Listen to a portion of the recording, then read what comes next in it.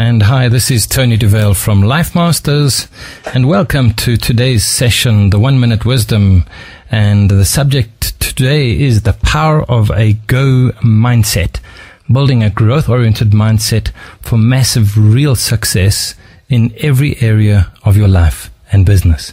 So we should be together with you for about 50 minutes or so. So let's get started and get you into the revolution of the power of the new mindset. Just a little bit about me.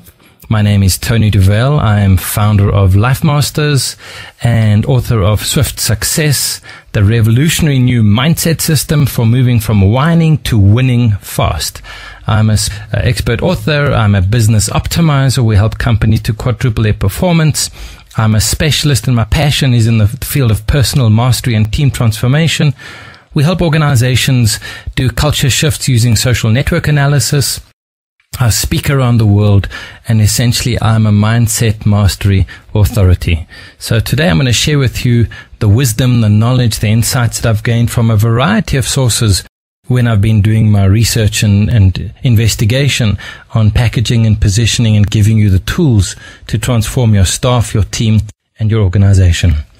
I just want to set the frame of reference so you know where I come from. And I have this saying, which is, business is a waste of life if it's just about the money.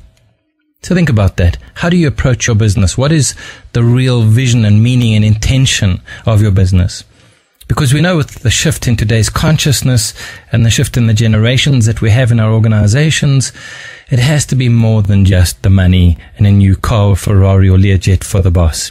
People want meaning. They want more than just give me the money. Money is a hygiene factor and not a motivating factor. So if you're wanting to increase and sustain performance, it has to go beyond the money factor. So what is it? Whilst you sitting listening to me, what is the number one thing that keeps you awake at night? Think about it. What is the focus that you have that has you concerned, that takes up your time? Is it an overload of information, work, issues with customers and sales, problems with cash flow and collection?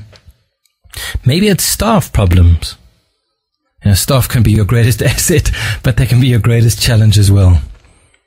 And what about concerns about the future? Certainty, political, organizational, international. So what is it that keeps you awake at night? And maybe have some paper that you can make notes and write down on that piece of paper, what is the main, you might have a few things, what is the number one thing that keeps you awake at night? Second question for you, what is your blind spot? There are three primary blind spots that I see when I'm coaching and facilitating in organizations. One is the leaders are so busy trying to win, to beat, that they have this blind spot in them. The other one is they're too afraid to lose. They're fanatical about competing, but they have this creating the blind spot. And there are others who just come from a perspective of, no, I'm fine, I'm perfect, I'm okay, the problem isn't with me. And so they are too proud to have a look and see that maybe part of their challenge, part of their blind spot is preventing them from seeing what the real issues are in creating an optimized, high-performing organization and team. So why is this all important? Why should you worry about this new growth-oriented go mindset that shifts you from slow to go? Well, the number one thing that I see is change is happening a hang of a lot faster. In years gone by, your strategic time event horizon was sort of 5, 10, 15 years. But today that's down to 5, 10, 15 months. And it's getting faster. Competition is now global. The world is flat. Your competition could come from another industry and jump the industry fence and be your competitor within 30, 60, 90 days. We've seen it happen with people like the banking and the internet service providers, where a bank became a service provider and overnight they smashed a few people's business models. A second part is we're becoming more humane in our business and moving away from this whole work, like slaves, like robots, like automatons, to a more human, more caring, more connected kind of environment. And because we are hardwired in our brains as social animals, we're starting to bring that in. We see social networking, social network analysis, and social selling, and all of the digital marketing around social. Another thing is, we don't have as much certainty. In fact, we have much more uncertainty than we used to have in the past. And so by being sharp, by being clear, by being aware and awake, and understanding what do you need to make sure that you are optimizing all of your resources and creating that certainty, which is one of the core human needs. We need to understand this. And then we're becoming more conscious. We're becoming more humane. We're starting to get out of this head down, running like crazy for 100 million, and starting to look up and say, well, we have a triple bottom line now. It's more than just the shareholders. It's also about the stakeholders. What is the impact on those people, on their families, and on their life? And I always think, typically most people in a JOB, by the time they're 60, at least 70-80% of them are not going to be financially in a position to have an enjoyable life. And you might say, well, that's not my fault and that's not my problem. And I'm here to say, well, maybe if you're a caring leader, not a greeder, it might be part of your concern and consideration of adding more value to humanity and to the world. So why would you be listening to me today? What is your core need? What is the decision that you need to make? What is the dilemma that you have? Do you know exactly where your organization stands and what you need to be able to do next?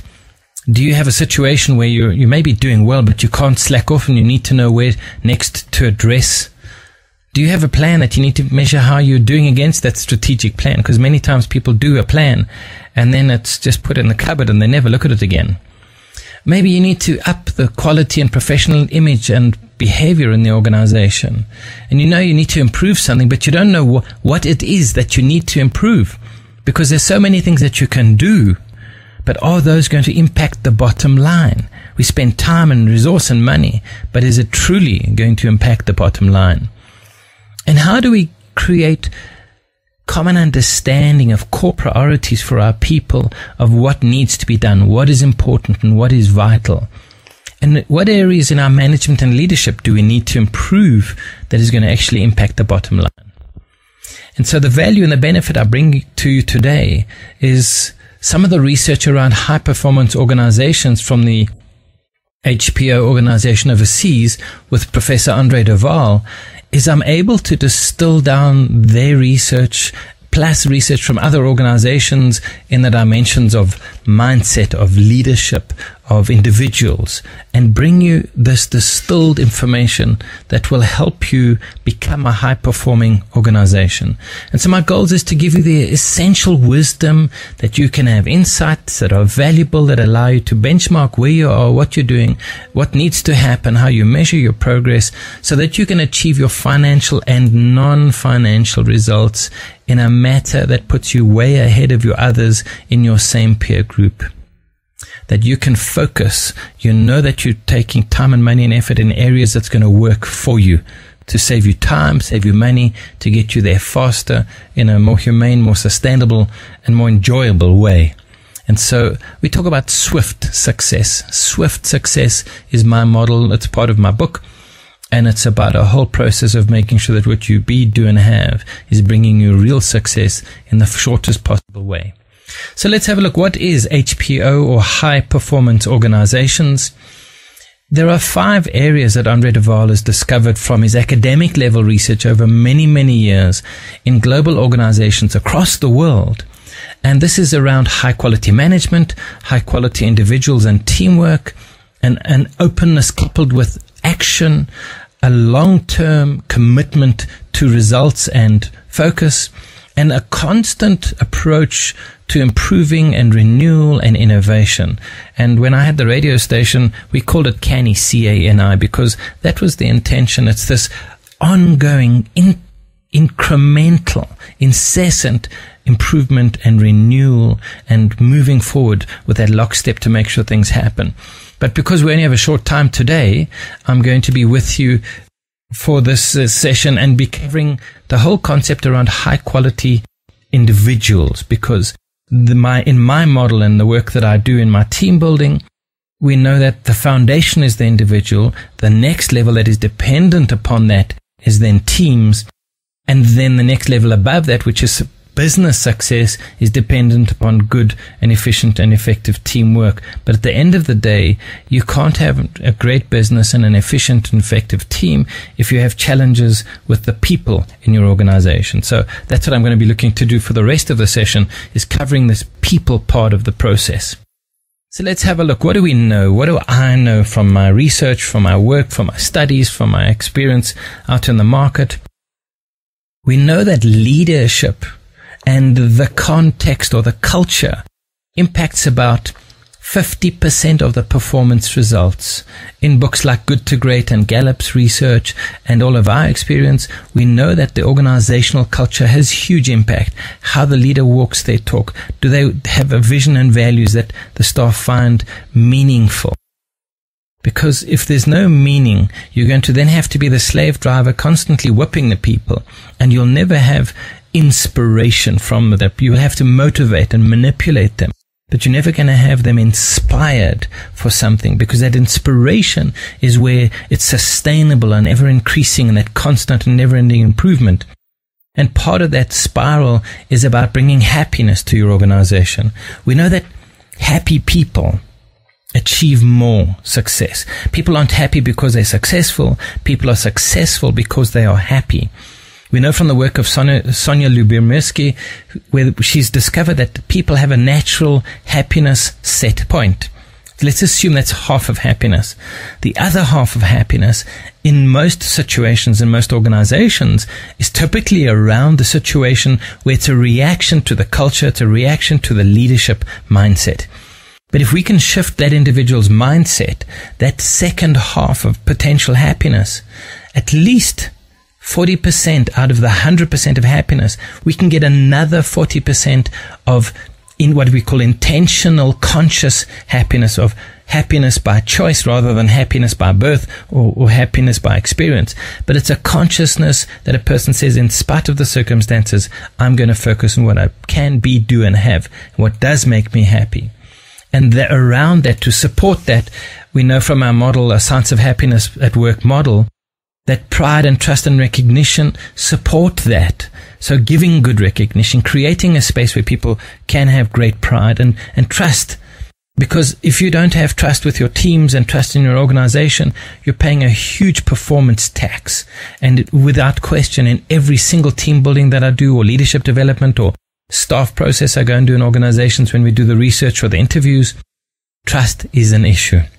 And it's a big issue, but it's a big issue about a little thing normally. But we know that if you're going to have a high-performance organization, that trust is the glue that helps teams perform. It helps if they have a mindset and a consciousness and awareness and a culture that enables them to be happy, because this happiness brings a whole lot more energy and possibility in helping them achieve their potential.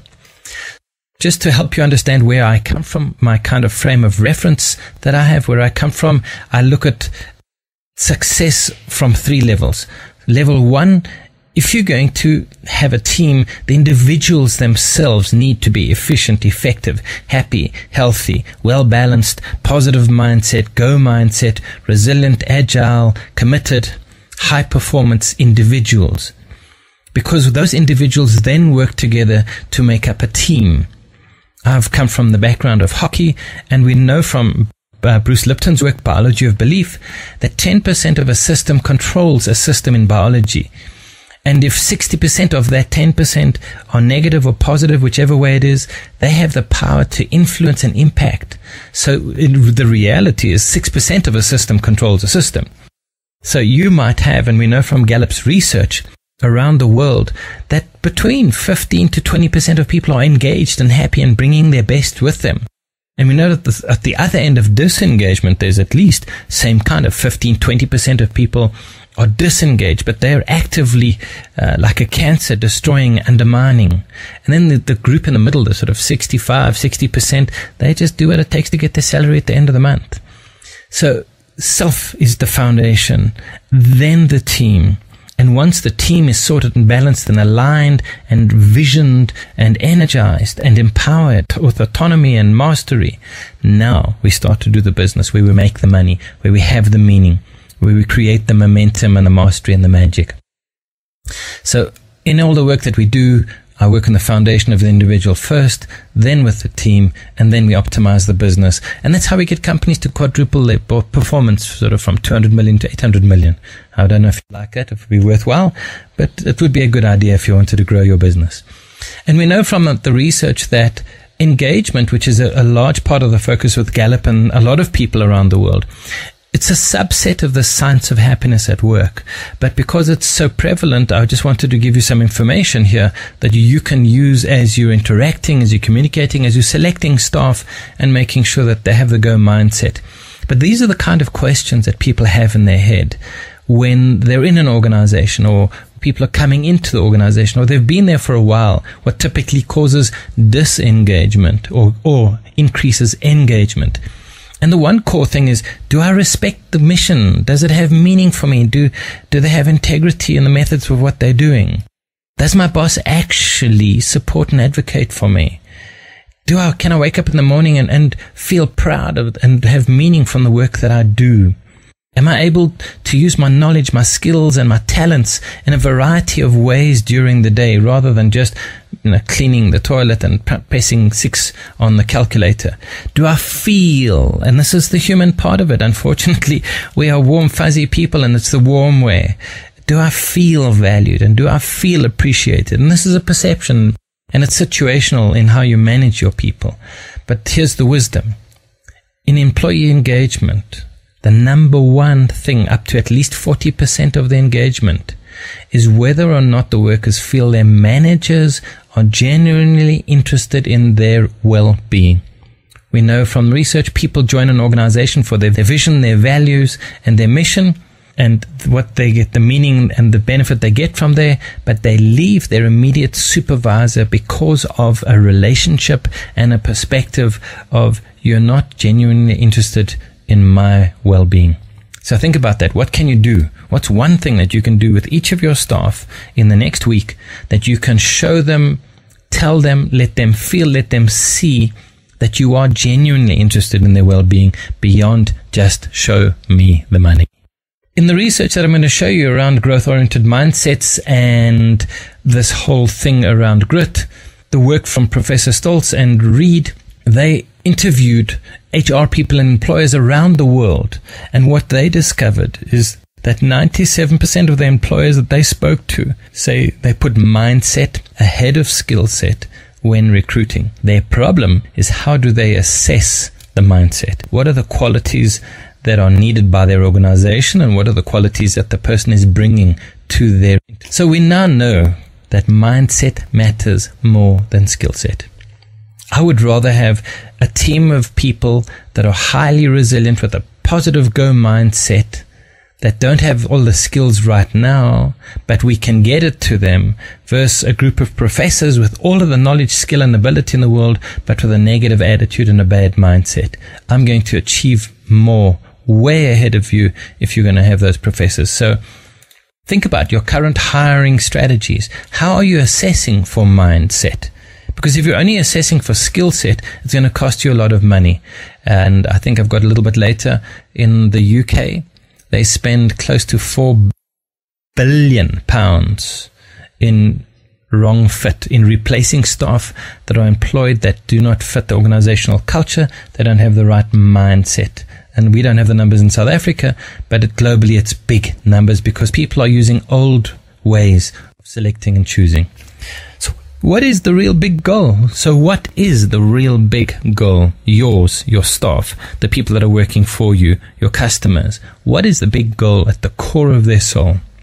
If you look at the very bottom, it's happiness. We want to be happy.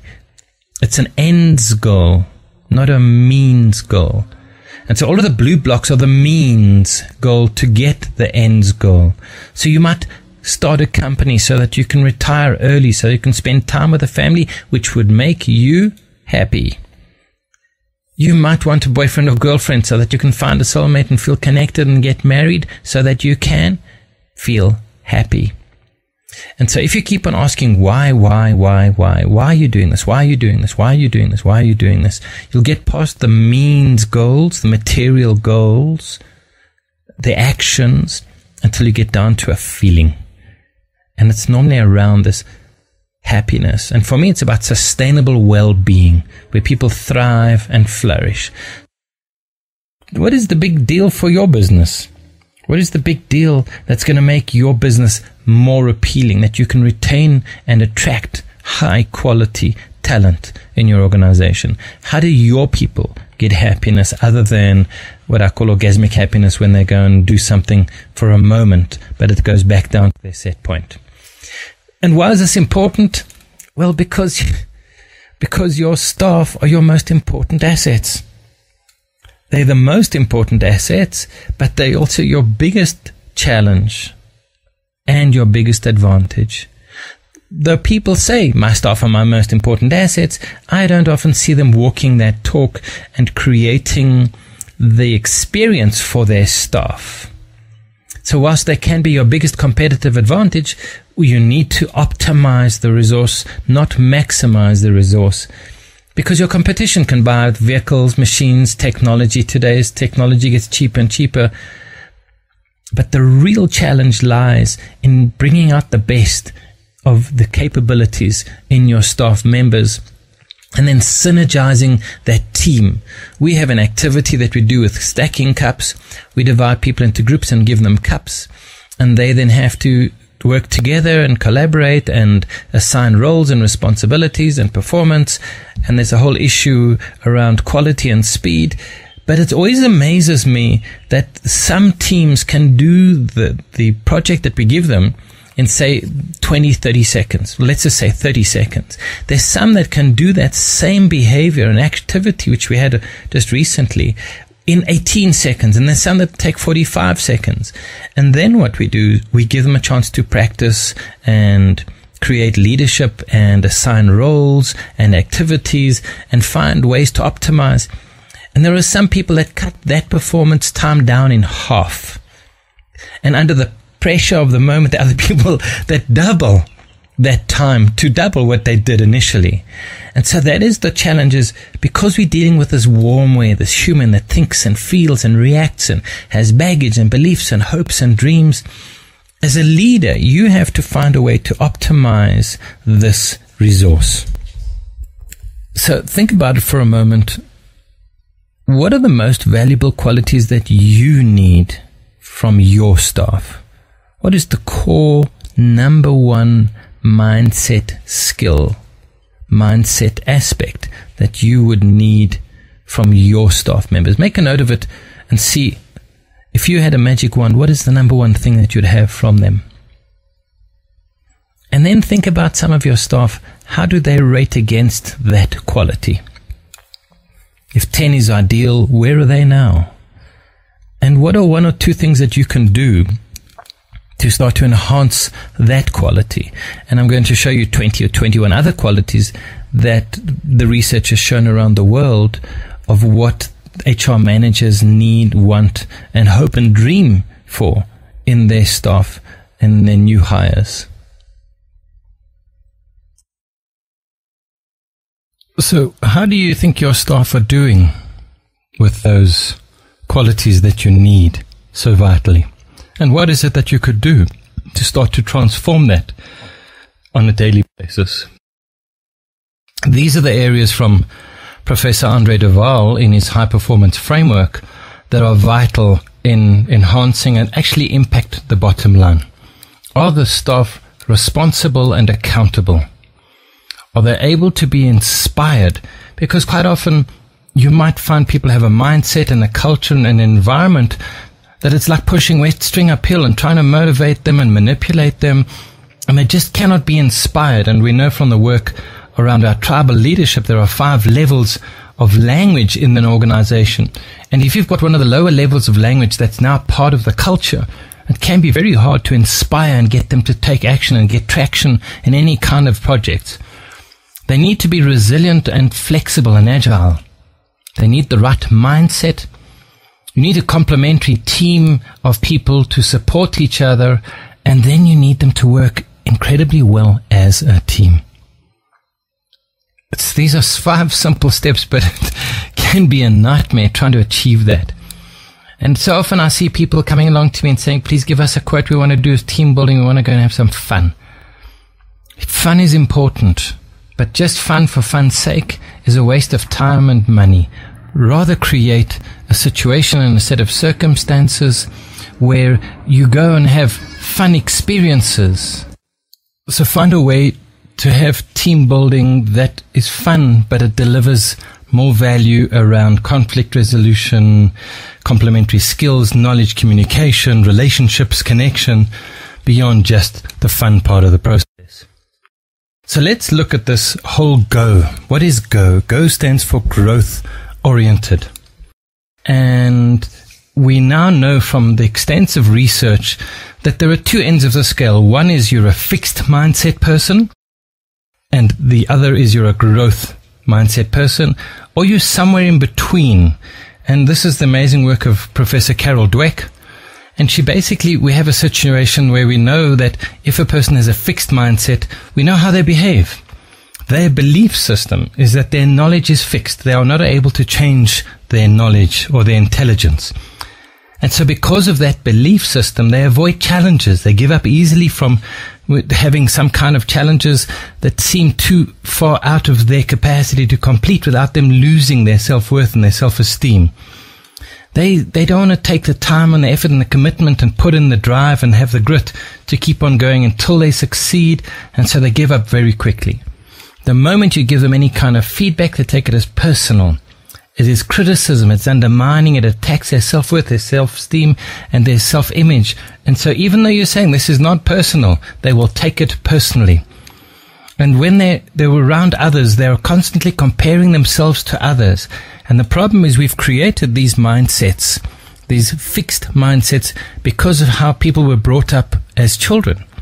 If you bring up your child and you give them approbation and appreciation and say, Johnny, you are such a clever boy, the moment he feels unclever, his certainty and significance is destroyed. Whereas rather than supporting a clever, intelligent, parents that said, I'm so proud of the work that you put in. I'm so proud that you were resilient and kept on trying. I'm so proud that you kept trying new and different things until you achieved it. That programs and creates a different identity and different belief system. And so people who have got the growth-oriented mindset, they know that the brain is malleable and you're able to develop it like a muscle. And so they're open to learn and grow and discover new things. Any kind of obstacles in their way, it's excitement for them to discover new opportunities. And so they persist until they push through it. They understand that success means work. Achievement means work. It means persistence and determination and going the extra mile. They love to get the feedback and the understanding and third-party perspectives of how can I improve? How can I grow? And they're inspired and inspire others by their success. And so, although these are the two extremes, you'll find people in between, and it might even shift based on their moods and the culture in the organization. But you want more of a growth mindset and an understanding than you want of a fixed mindset. As a manager and as a leader, you need to design and build and maintain a culture that supports this growth-oriented mindset. You need to make sure that you're giving appreciation and validation that supports the growth-oriented behaviors that you want. Because this is the foundation. When a person comes to you, you need to know, are they a go or they a no mindset? The work that Carol has put out is incredible. To support that information, Professor Stoltz and from the Reed Employment Company, when they did their research, they found these 21 qualities were the qualities that most people looked when they were employing staff. So have a look at these. Commitment, honesty, contribution, drive, collaborative, purposefulness, resilience, agility, energy.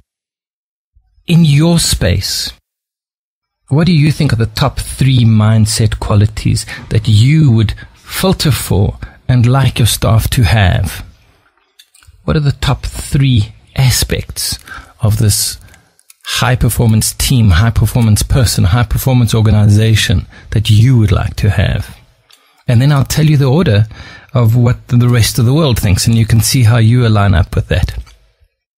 So maybe make a note. What do you think is top number 1, number 2, and number 3 qualities that your staff need in your workspace, in your environment, and in your industry? Here's what the rest of the world think. Commitment is number 1. Honesty number 2. Trustworthiness number 3. And down to flexibility. Then contribution, drive, and morality all the way down. And then collaborative, focus, balance, openness, and agility. These are the order of what most other people in HR and employment and management believe. And the challenge that we have, the fact that commitment is number 1 and agility is the last in the 21, all of these were vital within a level of 2, 3, 4% of each other in total. So if 95% agility and 97% said trustworthy and honesty and commitment, these fitted into a very narrow band of these are essential skills that I want my staff to have all of, not just 1 or 2 or 3. But when forced to commit to a priority, they said commitment was number 1, and honesty and trustworthiness and adaptability and accountability were vital. But the others weren't very far behind in that order and that research. So my question to you is, how do you rank on these scales of these? How do your staff rank? How's the team mindset? Because when you have a few people together, you have the mindset of the individuals, but you also have the team mindset. What is the organizational mindset like pertaining to these? And maybe it would be worth your while to do some kind of analysis and assessment. And if you're interested, we could help you with it. So I just want to go a little bit further into Professor Stoltz, and it's James Reed that did this research. And they talk about global good and grit. I've added in the growth to make it the 4th G. But these are the 4 aspects that you need. Global good and grit are high levels of those 21 mindset qualities. So you can have each one of them has a few underneath the subset, but essentially it's about having a grit mindset, having the wherewithal, the passion, the persistence, and the drive. The good is about goodness, about honesty and trustworthiness and truthfulness. And then the global is about mindset and knowledge and aware and care. The growth part comes from Carol Dweck. But essentially it's that G, the G-O, get going, get moving, get the right mindset that shifts from slow to go. The foundation and the energy of this whole mindset thing also comes around happiness. The problem is when we talk about happiness, what do you mean by happiness? And happiness is a word on a can. It's a label on a bottle. But what's the contents? And I know, like in the people in sort of north and southern hemisphere up at the polar caps, they've got something like 15 or 16 words that describe snow. You know, we've got 1, it's snow. They've got 15 or 16. And so happiness, we've really got 3 kind of categories of happiness, with the difference being the impact and how long the impact lasts. And so the first level is what I call orgasmic or rock star happiness, which lasts, it's there, it comes, it peaks, and then it dies down back to your baseline level. And that's when you give somebody an increase, or you give them a pat on the back, or you give them something that has some appeal, and it's a pleasure, it's fun, it's exciting and interesting, but the impact doesn't last for long, it's not sustainable.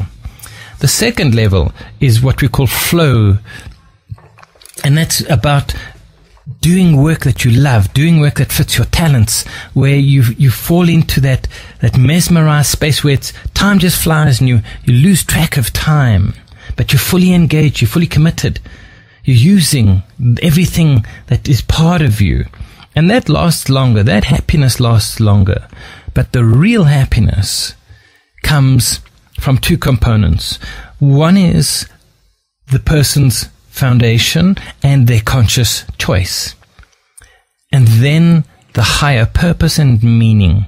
And those put together, when you get that recipe right, the people, the commitment, the energy, the team dynamic, and the results are unbeatable. And that's at the level that we help companies double and triple and quadruple their performance. We help people transform their thinking, feeling, and action. So my challenge to you is, how do you do the same? How do you get this meaning and magic and mastery and mindset to get behind the higher purpose than just the money, just the business part of the process? Because as the new younger generations come in, this is going to be your biggest challenge. And we know that more money doesn't give sustainable happiness. More money does bring happiness to a point, but there is a line where adding another 0 or 2 zeros doesn't change happiness. And we've seen this over and over again. So the real challenge for you now is, how do you herd cats? Because if you've got 100 staff, you're trying to herd cats. And back to the work of Dr. Andre Dovale, they have found that if you are going to optimize your environment, you need to make sure that you have a performance drive in your space, that it's everything that you do, whether it's structurally in the organization, in the strategy, and the responsibilities or the behavioral activities are all aligned in one direction. And so to achieve that, you need to make sure, number one, that responsibilities and accountabilities are clear and structured, that the reports that you get have the right content that allow you to drill down quickly and simply at the core areas that you need to be able to manage and monitor. I've seen people have huge printouts, and all they do is they look at the page 1 or 2, and they ignore the rest of the stuff. So somebody's taken a huge amount of time to make this. But once you understand exactly what it is that you need, what are the core touch points that you need to monitor, then you can start to distill that down into incredible reports. Obviously, you need to make sure that the integrity of that data that you are measuring and collecting, presenting is top. I've heard of many situations where the board has removed senior management people because they were filtering out the information, and the board didn't have stable, reliable, integrity information with which to make the decisions and the long-term choices that they had. The manageability of this information is vital, because we talk about big data today. And we now have volumes and volumes and volumes of data, but we don't need it all. We can distill it down to core touch points as you go higher up the organizational ladder, that you can have 5 or 6 or 7 or 10 core touch points to see, how's this doing, what is it happening, what is it impacting, and yes, we're in a good space, or no, this needs attention.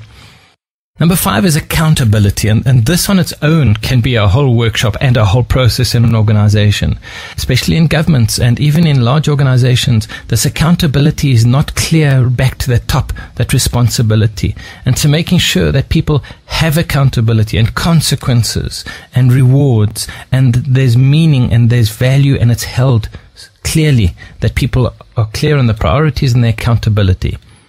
Number 6 is your management style, and this is back to leadership style, back to culture. The way you manage your people, your energy, your dynamic, your languaging, your tone, your tempo, the whole shooting match, it creates the culture that creates a positive or negative, what I call pH, like your pool. If your pool is acidic, you're going to have algae and green chochas growing in your pool. And it's the same in your culture. If your culture is acidic, you start to have politics and undermining and backbiting. And so your management style and the culture you create controls that. 7th, action orientation is so important. So many people talk, but it's not put into behavioral activity where it's clear what's required and how it's measured, managed, and monitored. Communication is vital, and I always see in companies, communication is one direction, whether horizontal or vertical, but it's not clear, it's not bidirectional, it's not monitored. And I know there's research from Stephen Covey that at the executive level, the strategy and what's required doesn't cascade down to the front line, because they know less than 5% of what that strategic vision is. And then reverse upwards, the guys in the executive suites have a less than 5% understanding of the day-to-day challenges that the people at the front line have. And so the challenge of communication is always a big one. Make sure it's clear and it's vital, and people understand and they feed back to you. And then alignment of everything, alignment of the organizational structure, alignment of values, alignment of behaviors, alignment of team missions and visions and behavior patterns and measurements, aligning everything, that you get your cats into a really good and manageable team. The leadership context, as I said earlier, you control 50%. The problem with the fish is it doesn't actually know it's in water.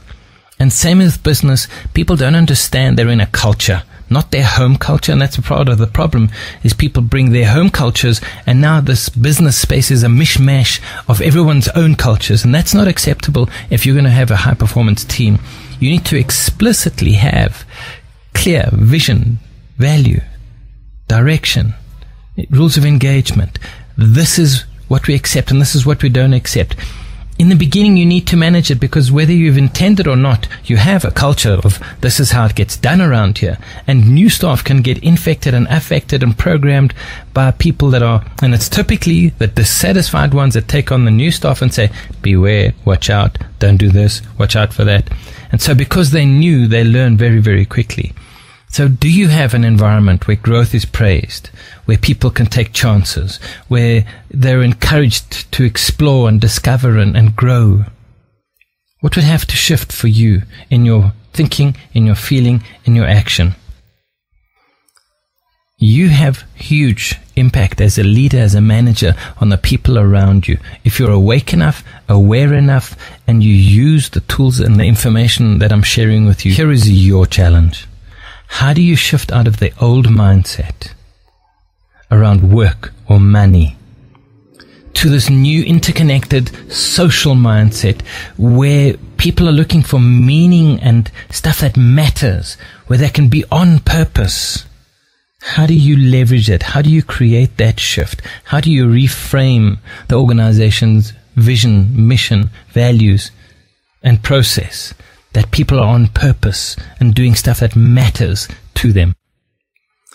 The challenge that you have is letting go of old baggage, letting go of old beliefs, old behaviors, the way it's been done for the last X hundred years, all your old stuff. And that's why I have the bag. It's time to shift. It's time to change. It's time to let go. It's time to re-engineer, re-innovate, and rethink your go mindset. So think about this. Take each one of your staff, or if you're going to be renewing your staff and getting new staff, how do you select for mindset? What kind of process do you put in that selects for mindset and their work ethic? Because they could still have a go mindset and not have a really good work ethic. So you need to be aware of that. How do you understand and get to handle and understand what your culture is? Because by the very fact that you might be the boss, when you're going to go and see the staff, when the boss is away, the mouse will play. When the cat's away, the mouse will play. And so the moment you come back, they're not necessarily going to tell you the truth. So how do you discover what the culture is? Because it could even be department-wise that there are different cultures. And do these new people coming in actually fit the culture and the demeanor and the space that is required there from an energy, attitude, and mindset process? And then do they have the talents and do they have the skills? And like I mentioned earlier, the last figure I just saw recently in the UK is that companies lose $4 billion a year from misplaced people that don't fit in. And it takes them between 12 to 16 months to discover that they are misfit. And there's huge disruption in their organization because of the way they have made their choices based typically on skills. And there were companies like Zappos, I was trying to think of, yes, you have to make sure that you have a skill set to do the job. But they also want to make sure that you fit the culture and you have the right mindset. You might be an expert with the right skill set, but if you don't have the right mindset and culture fit, they won't take you. And that's how Tony and the team have protected and made sure that they have such an incredible, world-class, high-performance organizational mindset. And if you're a manager, you need to understand this. Whatever actions you are taking, whatever change management decisions and processes you are doing to shift and enhance and improve, the human brain is 3 times more programmed to avoid pain than to move towards pleasure and reward. That's just how it's hardwired. Even if they're conscious, awake, and aware people, the biological hardwiring of the human brain, this is the work of David Rock, is amazing in the neuroscience. We can now see when something happens and they've got a scan on the brain. The moment you threaten somebody's status or their certainty or their autonomy or their relatedness or fairness, there are parts of the brain that flash. They are unconscious, and these can happen up to 7 seconds before a person is consciously aware of it. And so they're in reaction. So be astute, be smart, be swift. Think about what you're going to do. Think about how it's going to affect the person in one of these scarf dimensions. And we use this when we're doing our leadership and our team building to help people to become aware themselves so that they can create mastery of their reactions to response, becoming response-able rather than just reaction. So here's my challenge for you. We talk about well-being and thriving and flourishing. What can you do that will transform your staff, your team, and your performance incredibly? Here's what I would suggest. Like I said to my model in the beginning, number 1, do something personal for the person. Give them training, give them coaching, teach them to become conscious and mindful and aware of what Go mindset is and how they master it. Second level, do team building, team development, team dynamics, using processes like appreciative inquiry that are positive, potent processes that are safe, that enhance relationships and connection and communication and innovation and alignment of vision, mission and values and clarity of what are we stopping, what are we starting, what are we continuing. Then you can then move it up to the business level and using appreciative inquiry or blue ocean innovation or any one of the lean processes that you can use or agile processes to say, right, how are we going to optimize our business? But there are little things that you can walk away right now from this session that you can go and do with your staff, with your loved ones, with your family. And the number 1 is give some kind of recognition or a validation or appreciation. We have a special process we do at the end of most workshops. And without question, there's crying, there's tears and happiness and joy and rebuilding of relationships. What can you do to make your staff feel validated and appreciated and respected? We know that the younger generations are looking for opportunities to grow, not so much the older people like myself necessarily, although I'm a grower, I love it, but that's my mindset. There are other people that are just in the JOB and they don't want anybody to rock the boat. But for those that are interested, that can be inspired to grow daily, to grow themselves, to grow the team, to grow the business, how do you shift the organization vision, values, mission to a destiny, cause and calling that has meaningful purpose for the individuals, that when they wake up in the morning, they're happy and excited to get to work, to be part of this team? How do you get them involved and participating in meaningful ways that add value, that bring out their talents, that bring out their skills and get them to think and grow and use those Go mindset resources? This is going to be hard for some people. Tell them that you need them, that you care for them, and that you will find ways to support them as part of the organizational family and team. We live in incredible times, and for me, business is a vehicle to uplift people. Profit is a byproduct. If you've got oxygen, you don't care about it. You don't worry about how much more oxygen you've got right now. You breathe. And money is the same thing. If you don't have it, then nothing else matters, and that's all you worry about.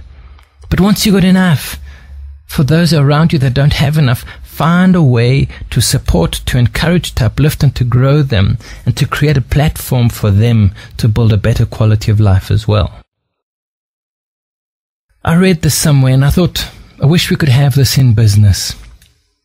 Because there are many leaders, or readers rather than leaders, that just treat their staff like a piece of dog poo.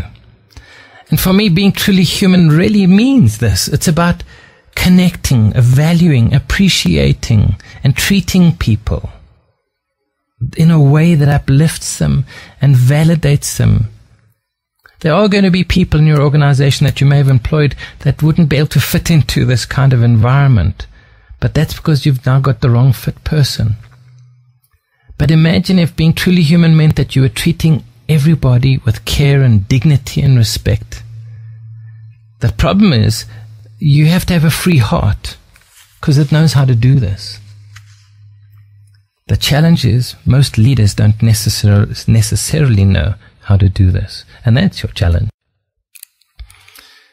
I love the sand timer because when you watch the sand running, that is your life, running.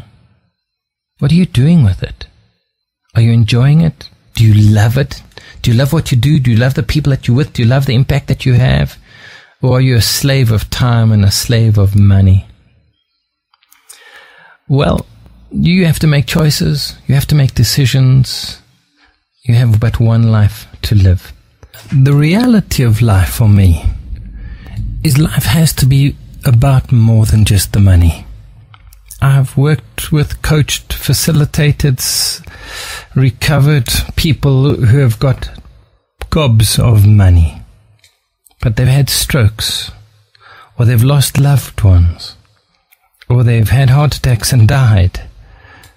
But in all of my research and my time with these people, they come to a point at the end of it where they wished they hadn't worked so hard and it hadn't just been about the money. So what is it about then? What is it that makes your soul sing? What is it that would transform your organization into something that's meaningful and masterful for you, for your staff, for your stakeholders, for your customers? What one shift could you take that'll bring the true value of life into the business beyond just the money?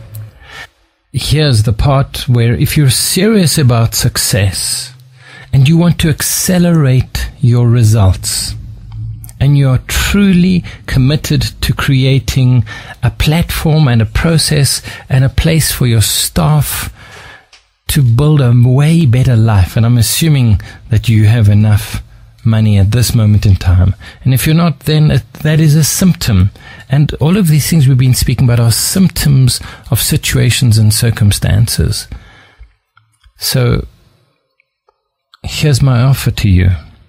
Do you want to double or quadruple your business, the bottom line, the money, the moolah? Do you want to make more money? 2, do you want to transform your staff's mindsets, attitudes, energies, action, and build them to give them the tools that they can become success gladiators and support and assist you in achieving your goals and dreams and align it with theirs? And you can see from our results, my 3 clients I've listed here. One, we took a government department from 200 million to 800 million, IDT. Another client we took from 30 million to 50 million, a packaging and conference company. And another clothing company, we doubled their sales in 90 days. Now, I don't know for you, doubling your sales, if it's any real consequence in your life. But for many people I know, doubling your sales is more than doubling your profits, because there are ways that we use leverage to optimize that whole process. So if you're interested, you're committed, you're serious. And notice that we went through interested, committed, and serious, because so many people are interested in success, but they don't do much about it. And so they watch TV, they look at things, they're interesting, but they don't do anything about it. If you're committed and serious about transformation of yourself, of your team, of your business, then we'd love to work with you. We've got tools from our Swift Success books, and our workshops, and our team building, and our leadership development, and our social network analysis. We come with a host of tools to show you exactly what you can do. These aren't just some willy-nilly tools. These are academic level tools that have been proven to impact your bottom line, to deeply impact the individuals in your organization. As one person said, it was life-changing for the staff and life-giving for the business. You could have that too. And so here's my offer to you. If you're going to be the best and enhance your staff's grit and build a go mindset to them and understand how to leverage and use the HPO framework, we have a high performance organization diagnostic that you run through, and it then shows you where you need to focus your attention. If you want to bring more happiness, more resourcefulness, and create a better place to work for people, then get hold of us. If you want me to come and run this in your organization for a group, we're happy to negotiate and create a win-win that is fair for all of us. But if you're going to make $1 million, I'm not expecting $1 million back from you, but I'm expecting a fair and reasonable share. So if you're serious and committed to transforming your slow-to-go mindsets, we're the ones that can help you. We can get to the core of the information, we can package a process and a system, and we can support you step by step to transforming your individual, your teams, and your business. If you're ready, get hold of us. My number is 083-447-6300. That once again, that's South Africa, 083-447-6300.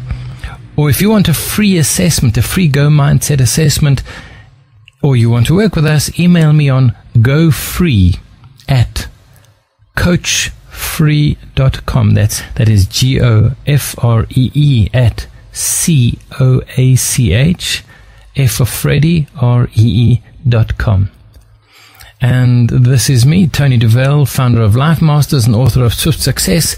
I've been with you, I've had a magic time with you, time to go and take action, to put into process some of the stuff you've learned here. And if you want to work with us, we'd love to work with you and help you change the world. Namaste, and we'll speak to you soon. Goodbye. You can find more information about me on www.lifemasters.co.za. That's LIF for Freddie E, MASTERS.co.za, lifemasters.co.za, or TonyDovale.speaks.com, TonyDovale, speaks, SPEAKS.com. Just search for me, Tony Dovale, on Google, and you'll get me. Thanks. Been great to be with you. Bye.